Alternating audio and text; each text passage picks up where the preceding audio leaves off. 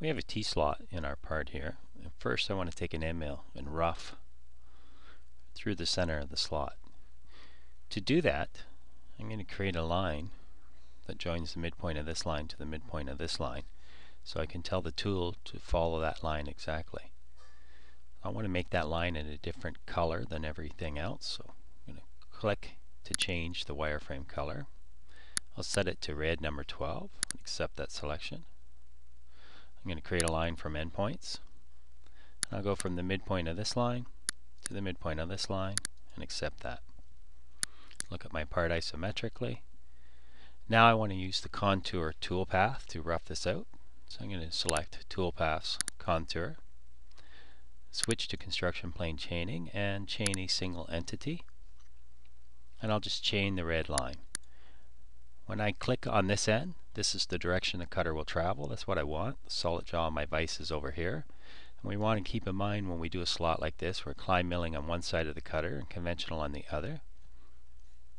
I'm going to accept that selection. To choose my tool, I'm going to go into Select Tool Library, into the filter, and I'm going to tell it none. I want a flat bottom end mill. And I'm going to have it show me all tools that are less than the slot width. And I don't recall what the slot width is, so I'll right click in the size field and choose the distance between 2 points. And I'll analyze this distance to find out it's 3/8. So I'll accept these selections. Here are all my available tools that are less than 3/8. Because of the way I'm going to cut this slot, climb milling on one side of the cutter and conventional on the other, it will go a little crooked and deflect. So I want to make sure I leave a minimum of a 64th on each wall to be cleaned up. So 5/16 cutter will ensure that. So I'll choose my 5/16 end mill and accept that selection. If I've already got one, well, I want a new one, then I'll say yes. If not, I'll use the existing one. So I'll use my existing 5/16 end mill that I've used for a different operation. Set up my speeds and feeds, so just enter the cutting speed I want to use and my feed per tooth. I'll turn on the rapid retract. I won't worry about the plunge rate because I'm going to cut from outside the material, so I'm not plunging. We'll add a comment with the caps lock on. I'm just going to add a simple comment that I'm roughing the T-slot. In the cut parameters for compensation type, we want to turn it off. This will force the center of the cutter to follow the path. I'm going to leave 25 thou on the bottom of the slot for the next tool to clean up. I'll turn on depth cuts and I'll just use the radius of the cutter. So if you don't recall what that is, your cutter here is 5/16. If I go back to depth cuts, I'll put in the radius of the cutter, so 5/32 as my depth cuts. I don't want to turn keep tool down on, because as I go through the slot, if I keep the tool down, it's going to wrap it back through the part. Lead in and lead out, I'll accept the defaults, they should be fine. I don't want a breakthrough, so I'll uncheck it. I don't want multi-passes, and I'll have a look at my linking parameters. I prefer them in absolute coordinates, so we can see the bottom of the slot is 376 deep, top of stock is 0. Feed plane I prefer at 100 thou, and I'm happy with these settings, and I'll turn the coolant on. I'll say OK, and we can see our cut path. I want to verify this, so I'll click the verify button. And when I verify it, I didn't bother to verify the operations where I take the end off. I'm just doing this one. I want to watch that only the material I want removed is removed. So I'll click play, and we're good. We haven't hit the part anywhere. We can see there's material on each side to clean up. I'll close my verify window. So now I want to add a finish toolpath. First I'm going to hide the cut lines, so click this. And for the finish toolpath, I'm just going to run my cutter along each edge. Or I could take a 3/8 cutter and run right through the middle again.